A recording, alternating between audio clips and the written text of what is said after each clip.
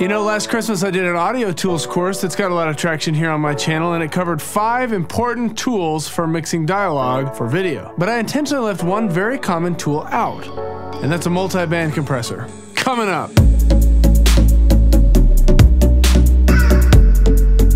Hey, thank you so much for tuning into a video of mine. My name's Oliver, and on this channel I talk about audio for video as well as filmmaking and composing and all things creative. So if those things interest you at all, please come subscribe to the channel. We're growing a lot in 2018. It's going to be the year of exponential growth for this channel and for the audio gospel in general. So back last Christmas, I did do that audio tools course where I covered those 5 important tools, and it was compressors, EQs, de-essers, noise gates, and limiters. And those were the 5 main tools that I wanted to cover in that course. And again, that course was geared towards dialogue mixing specifically, but you know, those tools apply to anything. They're used in music, they're used in mastering, they're used in everything. Anything audio, those tools are there for that use. But I did leave out one strategic tool that is talked about a lot that I didn't mention, the multi-band compressor. What is it? How would you use it? And why would you use it? So do you remember all those crude drawings that I did last Christmas where I drew that water over time and thresholds and ratios and all that stuff, talking about how the tools manipulate the sound and all that kind of stuff? Well, I'm not going to do that again, because here's what a multipressor is. It is a compressor that acts on specific designated frequencies. Now, if you remember the tools from last audio course, the de-esser does exactly that, but the multipressor does it across the whole spectrum. It's actually a really exciting tool. I don't tend to use it that often because I really want to dial in my amplitude, then I like to dial in the EQ and move on. What it's really doing on a broad scale is combining compression and EQ into one amazing tool. So typically a multi-band compressor has between 3 and 4 bands that it compresses on, and a band is a selection of frequencies. So if it's a 4-band multi-channel compressor, what it's going to do is have a bass channel that is a compressor, a mids channel that's a compressor, a treble channel, and a high channel, and basically just covering the entire audio spectrum, the entire EQ spectrum, and there's 4 separate compressors in there. So what does that look like for you functionally? Remember how we learned how to use a compressor? You set the threshold to when it turns on, you set the ratio to how much it pulls that signal back, you set the knee, you set the attack, you set the release, you set the makeup gain. All of that is the amplitude of the audio being affected by that compression. Well, now you get to do it 3 or 4 times depending on how many bands your multi-band compressor has.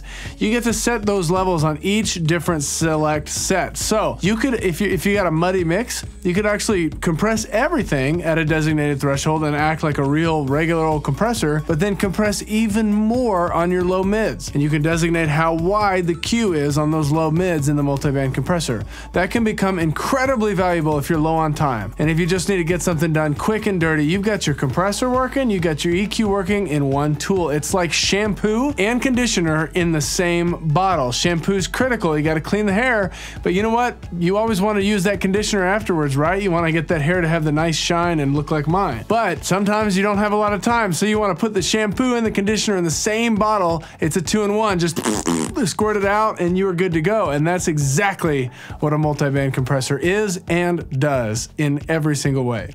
You're welcome for that metaphor. So here's just a couple really quick examples using the multiband compressor in Premiere Pro.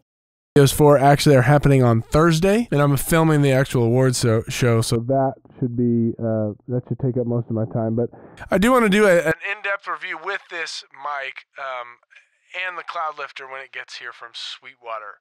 So anyway, just excited for that. Really pumped.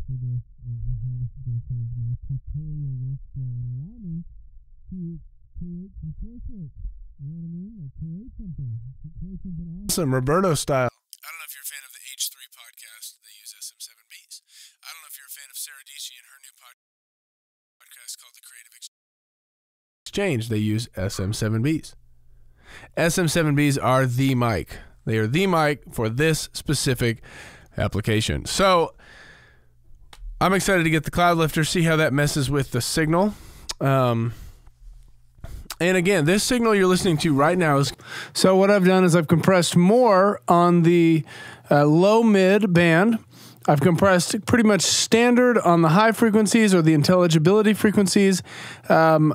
It looks aggressive down here in the lows, but I'm just barely seeing some attenuation. I'm barely seeing attenuation up here. for the lows right there, and then the highs is the same thing. I just want a little bit of attenuation. We don't need to really smash those.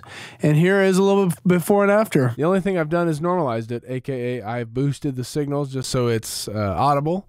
But I've done no compression, no limiting, no EQ, no nothing to this mic. I don't know if you're a fan of Sarah Dietschy and her new podcast called The Creative Exchange. They use SM7Bs. SM7Bs are the mic. They are the mic for this specific application. So really that's sucking a lot of audio amplitude out of these low mids, cleaning up some of the muddiness while compressing the whole EQ frequency. So back to the main video. So that's it. It's a compressor and an EQ. Simple enough. Does that make sense? If that makes sense, give me a like. Okay, if you've made it this far in the video, you are a true champion to me. I want to do a little experiment with my subscribers here. I want you watching right now, yes, you. I want you to stop what you're doing, comment on this video, tell me where you're from and how long you've been doing video stuff. I want to get to know each and every one of you. If you're on mobile, take the time after the video is done to write that in, but I'm talking to you right now, you right there.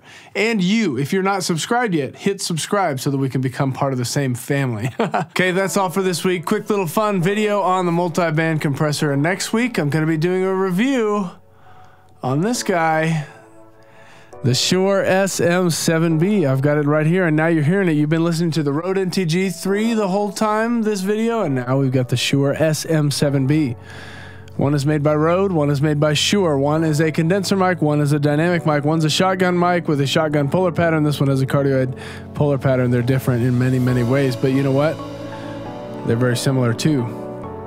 I love microphones. I always have loved microphones, and so I'm going to do a mic shootout next week, which is going to be a blast. So I think that's all the housekeeping for this week, and I will see you next week.